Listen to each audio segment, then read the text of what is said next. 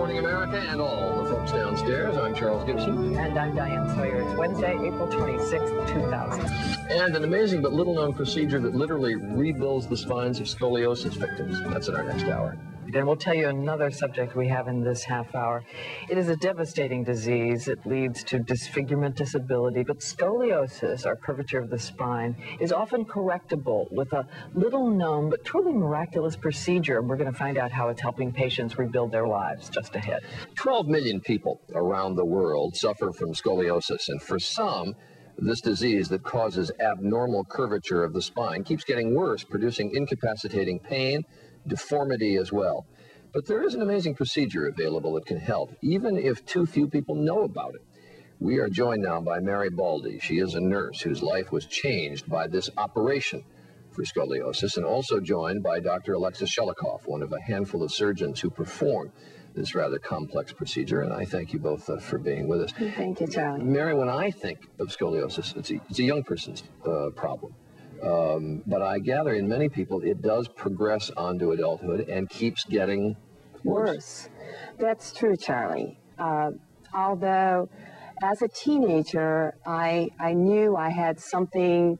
I had a hip that was higher. I also had my clothes did not fit as well. But as I got older, I found that it got progressively worse, and I began to, and I would say in the last 10 years it has been the worst, where, let me tell you exactly how it goes, kind of point by point.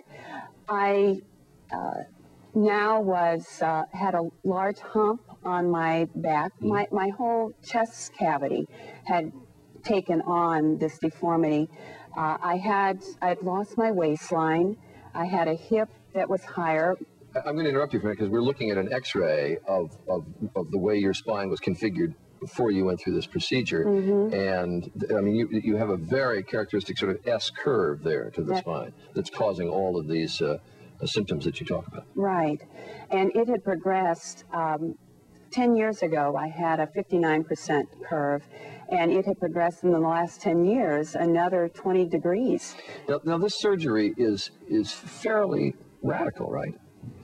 Well, it's complicated, it's time-consuming, but in its simplest form, the idea is to make the spine first more supple or mobile, and then either from the front or the back of the spine, correct the curve and fuse it into a stable and upright position. When you operate, you go in from both the front and the back?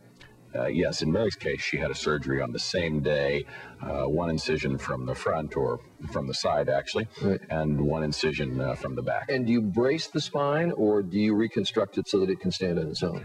You reconstruct it, but you actually put a spinal instrumentation system in, which is like a cast, if you will, an internal cast that holds the spine stationary until it fuses into the new stable and solid position. And does that brace, that internal brace, I'm using that phrase if you'll accept it, does that stay in? That stays in, and Mary's rods are in. They've done their job. They don't cause her any symptoms. Their purpose really has been fulfilled, and now they're secondary to the fact that she's standing straight.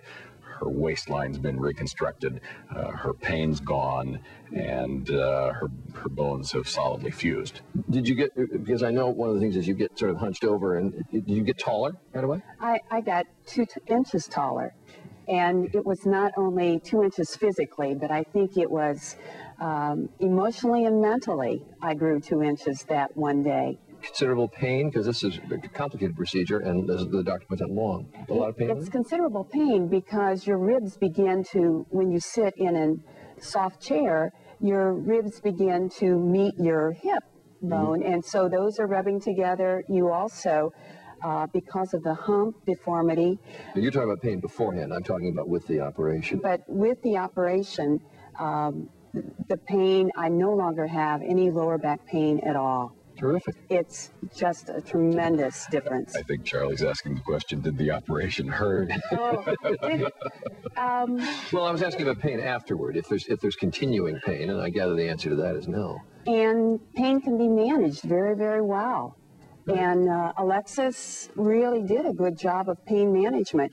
So is it a painful procedure? I would say your pain can be managed during that time to an acceptable level. I think we do some interesting things, and now we give patients spinal anesthetics after we put a small catheter or tube up next to the spinal cord, put medications directly on the cord so you're awake, but you don't have the levels of pain that we associated with this procedure 20 years ago. And still not many people, I gather, with scoliosis in adulthood know about all this. I hope we bring it to their attention today. Mary Baldy, thanks very much. Thank you so much. Dr. Shelokov, thank you for being with us.